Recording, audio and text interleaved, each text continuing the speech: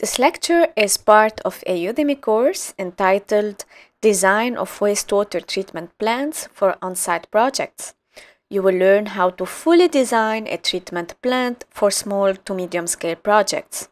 You can find an 80% discount promo link in the description box. Hello everyone and welcome back to this new MBBR design series.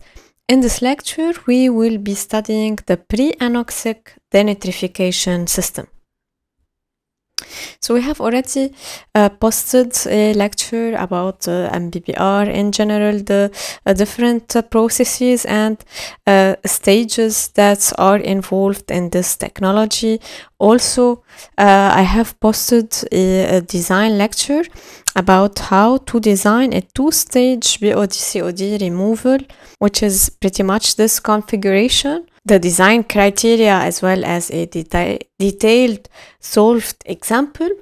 And in this lecture, we will study another configuration, which is the pre-anoxic denitrification system that will allow a high reduction of nitrogen within the wastewater, of course, along with a high reduction also of BOD and COD, the organic matters. In the pre-anoxic denitrification, we have three main reactors. We have the anoxic tank or the denitrification tank. As you can notice, we have the MBBR media, of course, in each reactor. So these are the media, and we have a mixer. As you can see, we don't have aeration. Denitrification happens in anaerobic conditions. So no air diffusion, or only a mixer. Then we have a BOD removal tank, so the MBBR media, and we have air injection, so we have aerobic conditions there, and we have the nitrification tank also. We need MBBR media and aerobic conditions.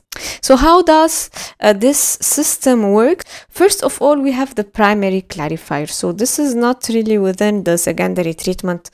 We are in the primary treatment, and this is simply the sedimentation tank. So this is where the solid particles will settle down by gravity, and we will have a formation of a sludge, the primary sludge. And also in this phase, we have a reduction of around 30% of the BOD. So we still have 70% of BOD. So we still have a carbon source that will be entering the anoxic tank or the denitrification tank, and we need this carbon source for the denitrification reaction. During the denitrification phase, what will happen is actually the conversion of the nitrate into nitrogen gas, thus the removal of nitrates. But we still don't have nitrates in this stage. Nitrates are actually formed in the nitrification phase, where ammonia is actually converted in nitrate. So ammonia is converted into nitrate, which is the NO3, and we need aerobic conditions so that we have the formation of nitrates. This is why we still don't have nitrates in this phase. Then part of this wastewater is recycled into the anoxic tank. So notice we have NO3 recycling and is injected into the anoxic tank. So we have the elimination of the nitrates into nitrogen gas. So in the pre-anoxic denitrification, when we say pre-anoxic, notice that the anoxic tank comes as a first stage. It comes before the nitrification for the purpose of having a carbon source from the primary clarifier. If we move this anoxic tank after the BOD removal tank, we will be missing the BOD component, and we would not have a carbon source and no denitrification. So to sum up, to summarize the info that I have already stated. So we have first of all the primary clarifier. We have a little bit of reduction of BOD. Then we have the anoxic tank. So we have a carbon source plus the nitrate that is being recycled from the nitrification tank. Within the anoxic tank, we have the removal of nitrate. Then we have the BOD removal. So we have the high reduction of BOD, which is very essential. Then we have the nitrification tank. This is where we have the formation of nitrate in aerobic conditions.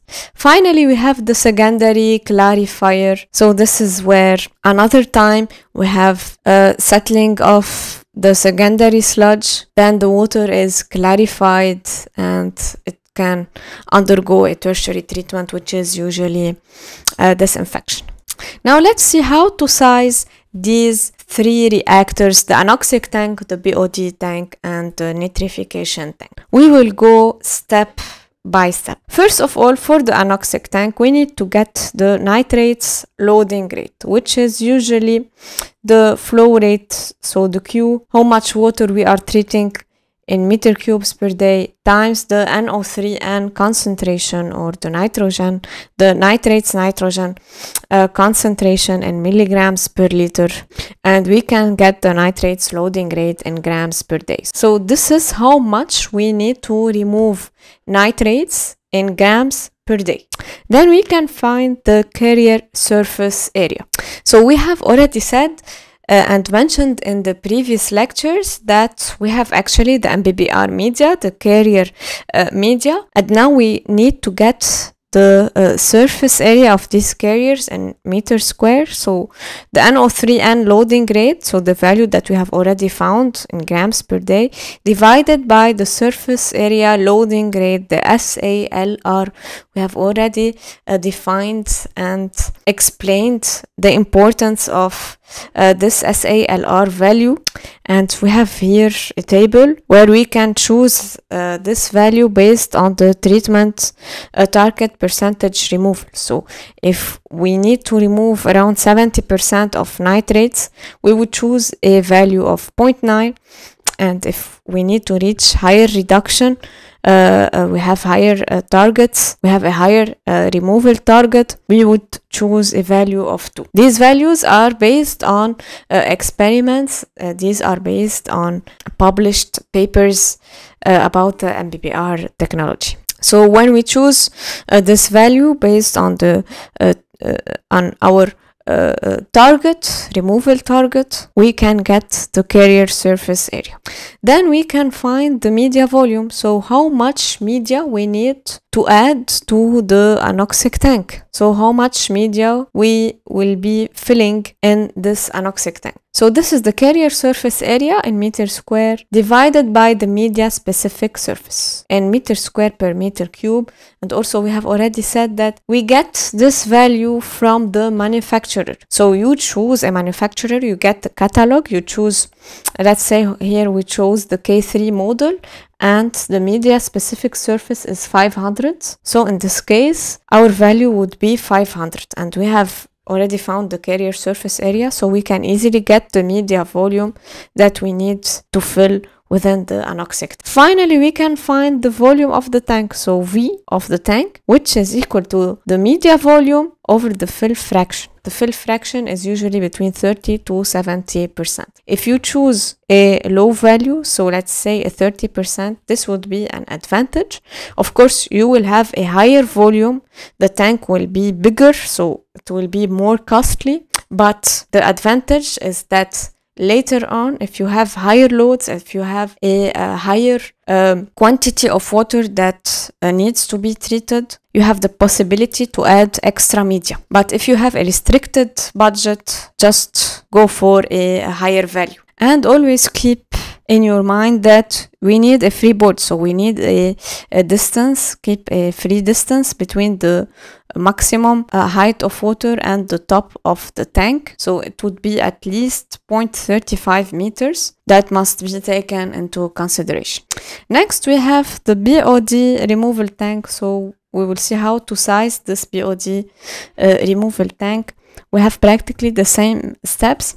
First, we need to find the BOD loading rate in grams per day, the same. It is equal to the flow rate, the Q, the quantity of water that is being treated per day, times the BOD concentration that we need to remove, taking into consideration that around 30% of the BOD was removed in the primary treatment tank. So we can get the amount of BOD that needs to be removed per day. Then we can find the carrier surface area in meter square, which is equal to the BOD loading rate over the SALR. Here we have different values for the SALR, also based on this table.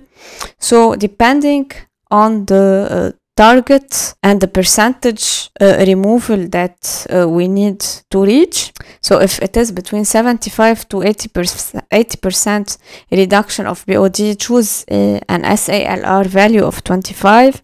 To reach 85 to 90% removal, choose 15. And if you want to reach higher removal rates up to 95%, you can choose 7.5. Of course, notice that the lower the values, the higher the carrier surface area, so the higher the volume of media that we need to get. So, of course, the higher the cost. We have a better performance, but we have a costly treatment system.